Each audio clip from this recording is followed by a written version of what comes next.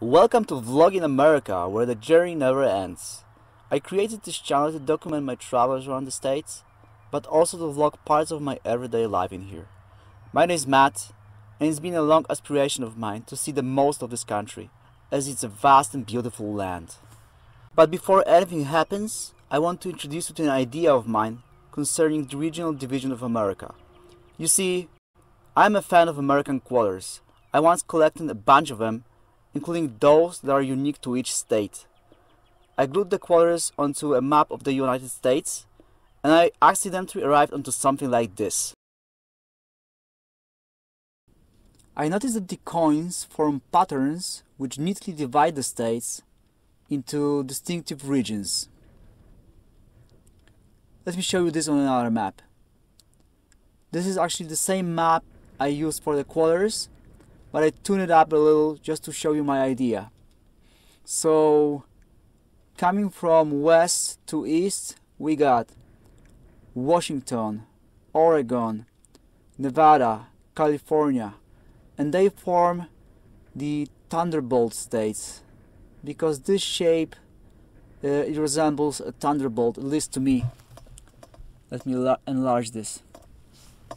Then we got Idaho, Utah, Arizona. They form Little Bow states. Then we got Montana, Wyoming, Colorado, New Mexico. They form Mid-Bow states. And then we got North Dakota, South Dakota, Nebraska, Kansas, Oklahoma, and Texas.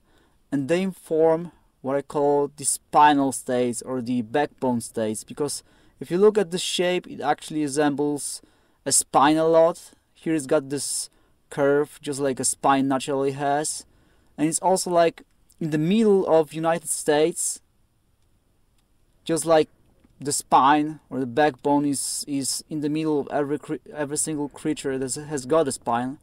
And then, to me at least, Texas, it looks like pelvis. It really does. And so, as they are in the middle, they neatly divide the states into the west and the east. And if you take a look here, there's a line which will be perfectly dividing the states into the north and the south, if it wasn't for Nevada and California. So next we got Minnesota, Iowa, Missouri, Arkansas, and Louisiana, and they form what I call the Grand Bowl states. Coming to here, we got Wisconsin, Illinois, Indiana, Ohio, Michigan, and they form the crab head, because it really resembles to me a crab's head. It really does. And then next, coming to the red, we got the loop states, beginning with Mississippi, Alabama, Georgia, South Carolina, North Carolina, Virginia, West Virginia, Kentucky, and Tennessee. So we have covered practically the entire nation with exception of Pennsylvania, Maryland, Delaware, New Jersey, Connecticut. And it's a funny thing about Connecticut because if you look at its spelling, it says connect I cut, so yeah. Then Rhode Island, New York, Massachusetts, New Hampshire, Vermont. And they form what I call the JT states, because if you look at the shape, it's like a J, and the line between New York and Rhode Island forms a T. So yeah, JT states. So we've arrived at the last category, the ninth category, as all of those are 8, and that's the ninth, beginning with Maine. And I'm calling these states the lone states as they stand by themselves and they don't form any pattern with any other states. So Maine, and then we got Florida, Hawaii, and Alaska. Now you may wonder why the states are colored the way they are, and that's because this is the traditional or the official division of America into regions, as dictated by official sources beginning with the Census Bureau. And according to them, the yellow here, this is the West. And Alaska and Hawaii are also counted into the West, what kind of makes sense because they're in the Western Hemisphere. But to my mind, they are so remote from the rest of the states that they should be counted as something separate, like the Commonwealth of America, of the United States, or something like that. But then that would mean that there would be 48 states instead of 50, and I guess 50 looks and sounds better, I guess. So moving on to the red, this is the South, and here I wonder why Kentucky is counted as part of the South, because to me it looks more like some kind of fungus or tumor on top of the states. But I don't know, maybe in Kentucky, there are also huge fans of country music, or they drink a lot of iced tea. Maybe that's why it's also part of the South, but that's how it is. Now we move to the blue, which is the Midwest.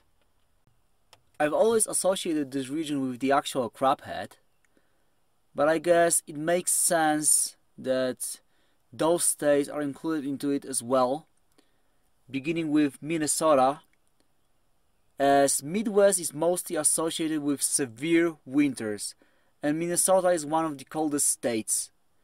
And some say that apparently it's even colder than Alaska is. So yeah, cold, cold, cold. That's the Midwest.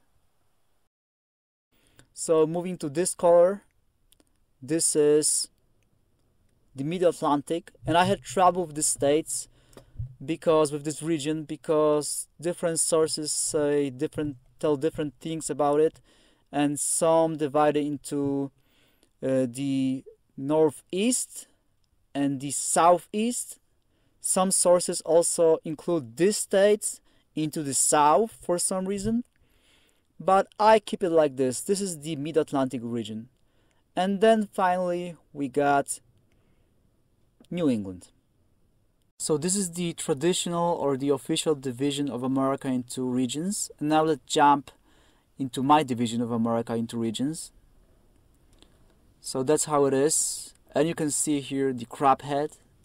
I deliberately made this part of Michigan black, just that you could see the crabhead in its entire glory. So now we can talk about my journey, my travels, where I want to go. But I rather prefer to tell you right now where I don't want to go. I'm definitely not going to Alaska and Hawaii. I simply have no interest in them, and the so-called lower 48 states have always been the actual America to me. But even here I don't intend to go everywhere, and you can bet that I'm not going to California. I've been there already, and the state is beautiful. There are many places to go and see, but at the same time it's so awkward and expensive that it makes you want to skip it all together. I might revisit it in some future, but for now I want to give this state a rest. So I'm also not going to large cities such as New York, Boston, Chicago, Los Angeles. I mean, obviously I'm not going to Los Angeles as I'm not going to California, but I've also been to Los Angeles, and to be honest I didn't like it too much. So thank you Los Angeles, thank you California. So the reason I'm not going to large cities is that just they are simply logistically difficult, and I've got a van and a trailer, so it could be difficult to park. It also could be dangerous. So this time I'm skipping large cities some other time. I'm simply sticking to the small time America, to the rural America, like small to mid cities, towns, and I'll be following 2-lane blacktops, so no interstate highways, just small time America. And right now I want to stick mostly to the west. I may also go to some of the backbone states and as far but not further than Illinois, but we'll see, but mostly to the west. I also want to see the east as well because it's got plenty of cultural and historical value, but the west has got plenty of natural beauty and I simply want to go with that for now. So I guess that's all I want to show you and tell you in this little introduction of mine, and next time I'll be showing you the actual America, so stay tuned and catch you there, hiker.